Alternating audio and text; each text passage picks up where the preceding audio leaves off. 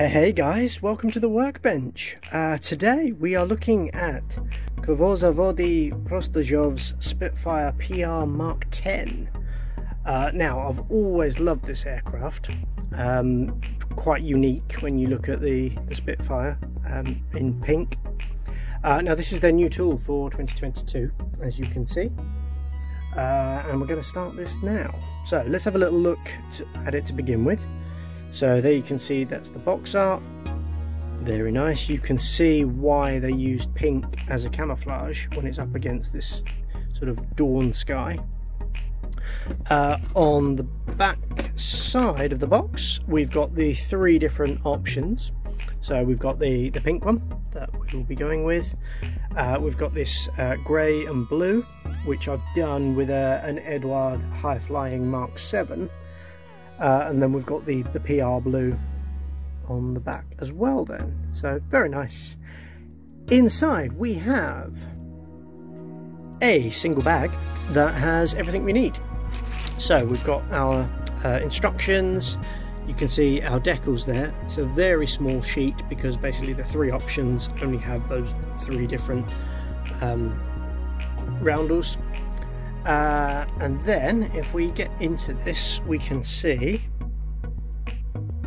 the two main sprues, and if we just have a look at the plastic, you can see that's very crisp. Now, like I say, those of you who saw my Tempest video, and I'll put a little link in the description above, you'll know that I was really impressed with the plastic as it looked, and then had sort of fit issues when I tried building it. Then also we've got the clear part there, so you've only got the option of a closed canopy. But yeah, what we're going to do now is we're going to start building this and see whether we have the same sorts of issues that we had with the last one, i.e. the Tempest, or whether we're going to have a lovely Spitfire kit. I'm hoping for the latter, and yeah, let's see what we come up with. So the wheel wells on the wings are very similar to the Eduard construction. Slightly less pieces, which is a good thing because I hate that construction, I must admit. What I'm doing here is I'm working on the interior cockpit and I'm pinning it together with tape for now. There are no locator pins, so same issue with the Tempest, and yeah, that's why I'm using the extra thin cement. I struggle to imagine how you do this without a cement like that, because really you need to pin it all in place with tape and then slowly sort of work your way through the seam. And let's say like a precision cement like the Revell stuff, that's just going to melt the plastic.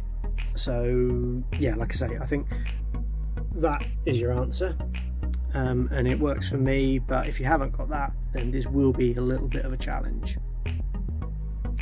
Many clamps, and that's the wings together.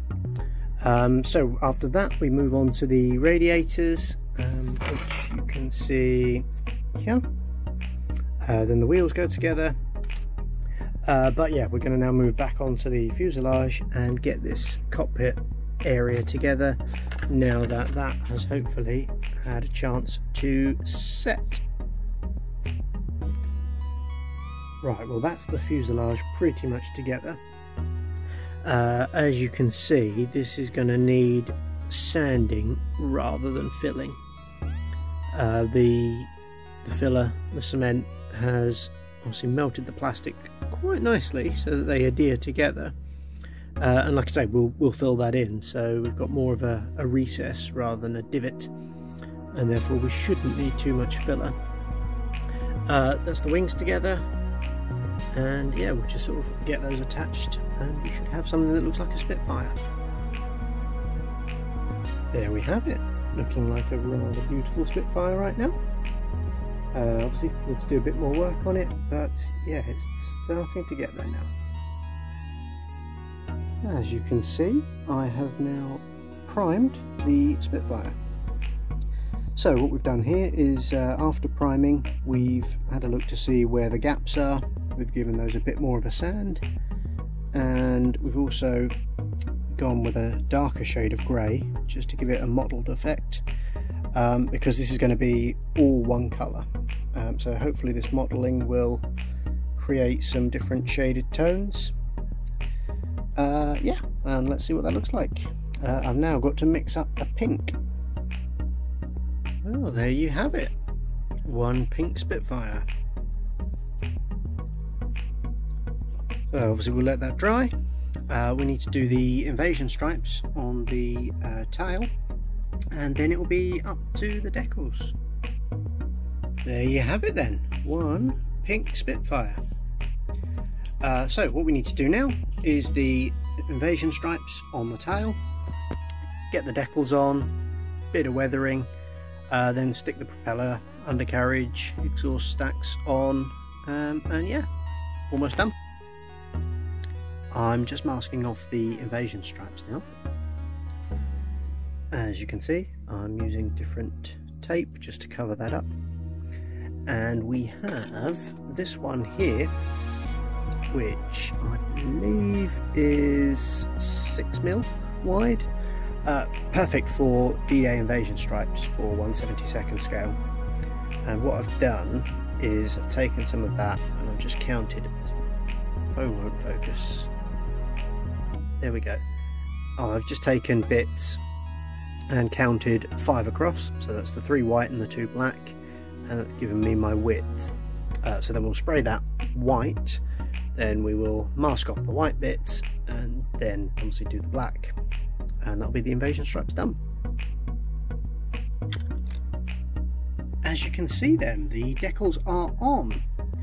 So what we need to do now is get some weathering powders in these gaps, and basically weather this so that it looks less pristine and more realistic. So yeah, let's crack on. There you have it then. So what we've done is we've taken the weathering powders and we've just gone into each of the little seams, and what we will now do is pull that back a little bit so that you can see the panels underneath. And obviously underneath we've gone for a bit more of a wash, and what we'll do is get some oil stains going there and on the top there. Well, as you can see, we've got some really nice detailing going on there. And what I love about these weathering powders is that they do just pick out those panel lines, and they give you a very nice sort of natural wash finish that you can get with oils and stuff like that, but I'm yet to find anything that really beats these powders. You get a natural residue that just sort of sits over the paint and looks very natural, as long as you're consistent with your sort of brushing of the powders off with the kitchen roll in the same direction as the airflow would be. I always find that you get brilliant results. Just have a look on the underside. So you can see that's looking really good. Like I say, we're just going to get some oil washes on that, and that should look awesome. But yeah, quite happy with that. Well, just the last finishing touches on the pink Spitfire then. Just need to do the tail wheel covers, let the current undercarriage dry, the exhaust stacks need to go on, and the yellow tips. So next time you see this, it will be a finished kit.